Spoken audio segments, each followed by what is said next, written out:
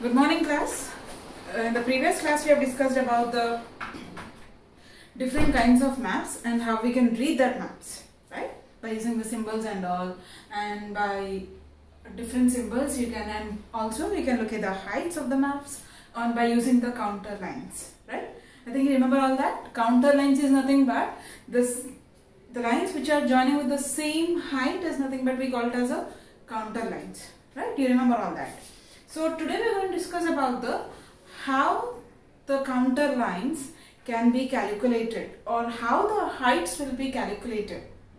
Keep it remember, all the heights will be calculated at it will start from the sea level. Okay. Your heading of the lesson is reading maps of different kinds.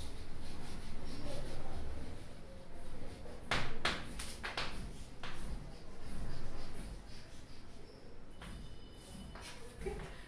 So all the heights are calculated from the sea level. Okay. So the sea level will be always 0. So from this 0 level the heights will be calculated. So from that sea level they will be starting from they'll be calculating the heights, whether it is a 50 or 70 or whatever it may be, 100, 200, 2000, whatever it may be, keep it remember, all the heights will be calculated all the heights will be calculated from the sea level. But you may get the doubt that how the sea level will be calculated, right? Yes, how the sea level will be calculated, we have the answer.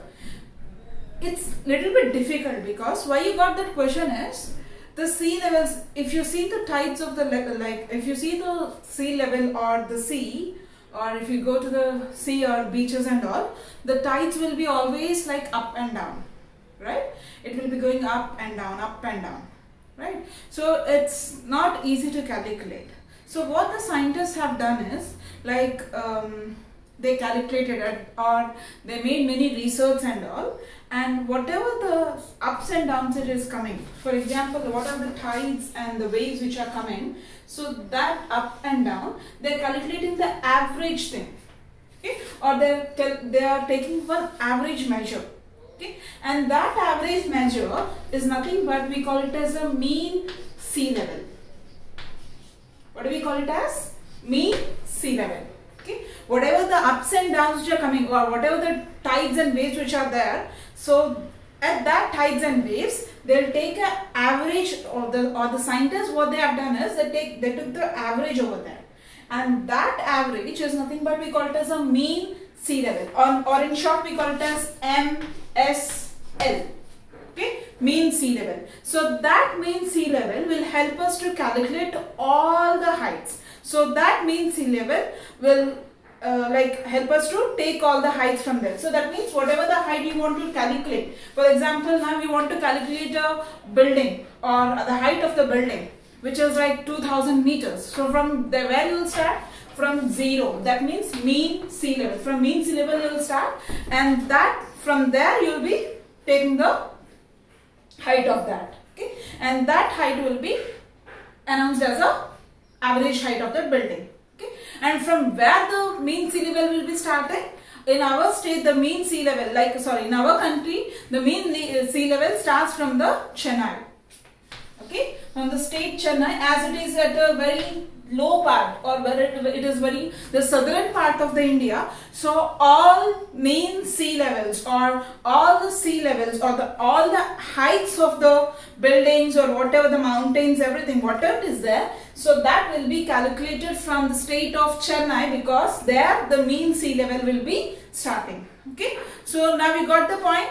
What is meant by mean sea level? It's nothing but the starting point of the heights where we calculate, or the starting point of the sea level or sea, which from where the heights will be calculated. Okay, that means at the mean sea level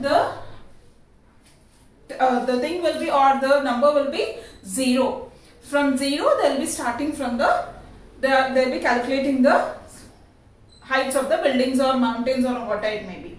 Okay, So in that way the heights will be calculated. And how can we show, how we can show the heights on the maps? That can be used by using, or that can be shown by using the counter lines. Okay, that yesterday in the class we have discussed that.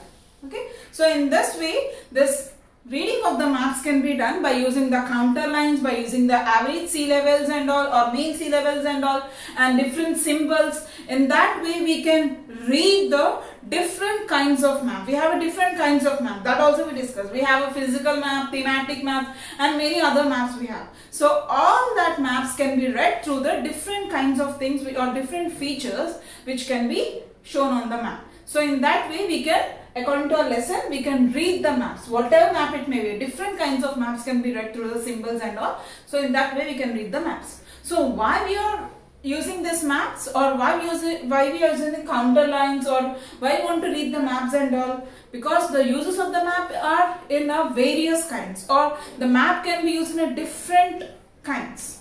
Okay, for example, like if you want to construct any dam, okay, then you have to calculate, or you have to see the mean sea level and all. You have to calculate the water level and all, from where it starts and how much part should be constructed into the dam, into the water, and how much part should be from apart from that, or like how much part should be or out of the water. So that everything should be calculated. So how you know that the height of that and all? By using this mean sea level, or by using the maps, right? So all this can be done. Or if you want to calculate the elevation of the mountain or height of the mountain, then from where you will start? By using the mean sea level, you can start from there and you can calculate the height of the mountain.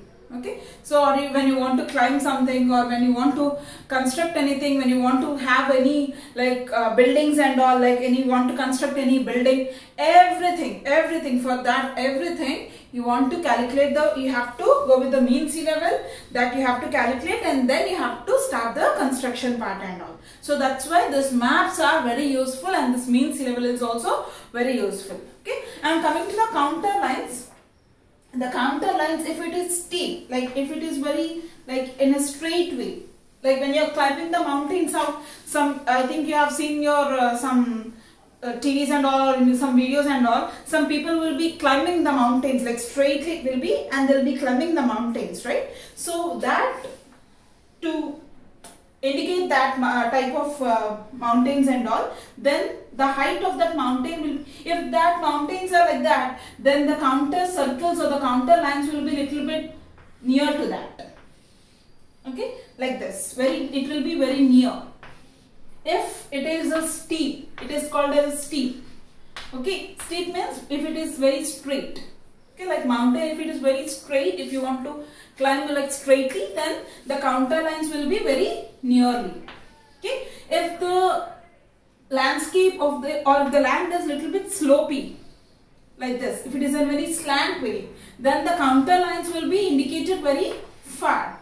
If that means on the map, if the counter lines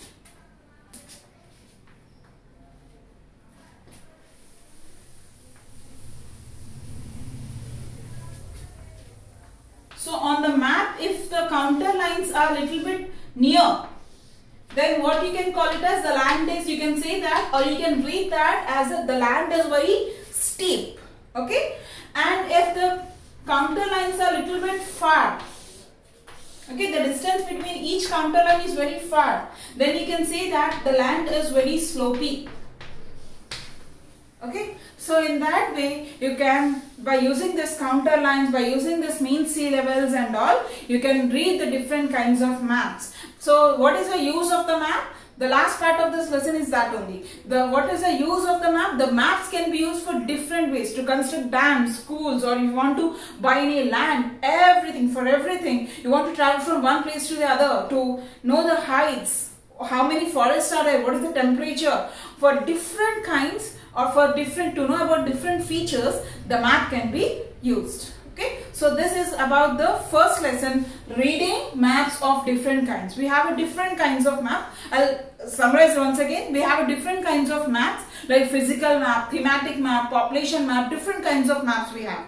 By using the symbols and different kinds of symbols, we can read the map. And the symbols which are used all through the world, or the commonly used symbols which are used all through the world, that is called as a conventional symbols. Okay, and that conventional symbols, by using that conventional symbols you can read the map. And next one, by using the counter lines we can measure the heights of the maps, or you can show the heights on the maps. Okay, if the counter lines are little bit near, or if the counter circles are near to by that, the distance between the counter lines, each counter line is very near or very less, then it is called as a steep line. If the counter lines is, the distance between each counter line is like little bit far, or it is between, or distance is more, then it is a slopy area. Okay, and also we discussed about how the heights will be calculated by using a mean sea level.